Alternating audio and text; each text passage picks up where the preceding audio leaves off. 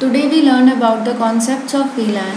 There are three switches, switch 1, switch 2 and switch 3. By default, switch consider all its interfaces into one broadcast domain, but switches also have capability to put some interfaces into one broadcast domain and some interfaces into another broadcast domain, and these broadcast domains are known as VLAN.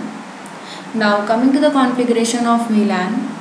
For creating VLAN, first we have to write VLAN, then its number which ranges from 1 to 4094, and I'll take here 2.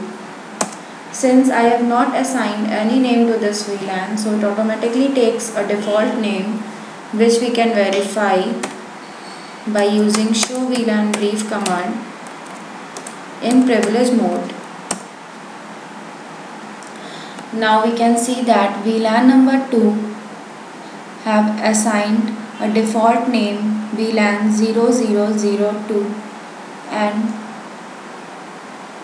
if we want to assign it a name, then again we have to move to the configuration mode, then VLAN and its number. Then to assign a name, we have to use a command name, then the name which we want to give, and I'll take here AB. Now again we can verify the name of this VLAN by using the same command show VLAN brief. Now we can see that VLAN 2 have assigned a name AB. Now coming to the port assignment of a VLAN. For assigning a port to a particular VLAN, first we have to move to the interface mode and interface fast Ethernet 0x1.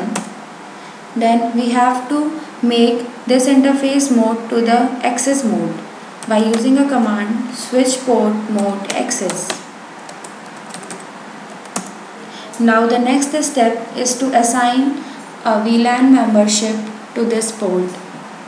So it can be done by using a command switch port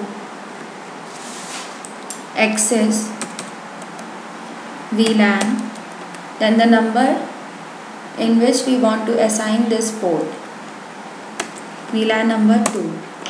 Now we can verify it by using the same command show VLAN brief.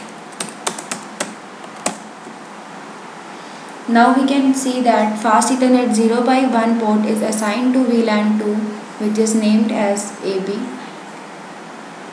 By default, all interfaces of a switch is assigned to a default VLAN, and VLAN 1 is the default VLAN.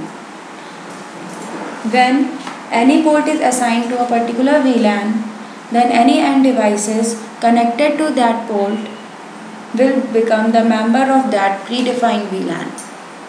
So this is the basic configuration of VLAN. Thank you.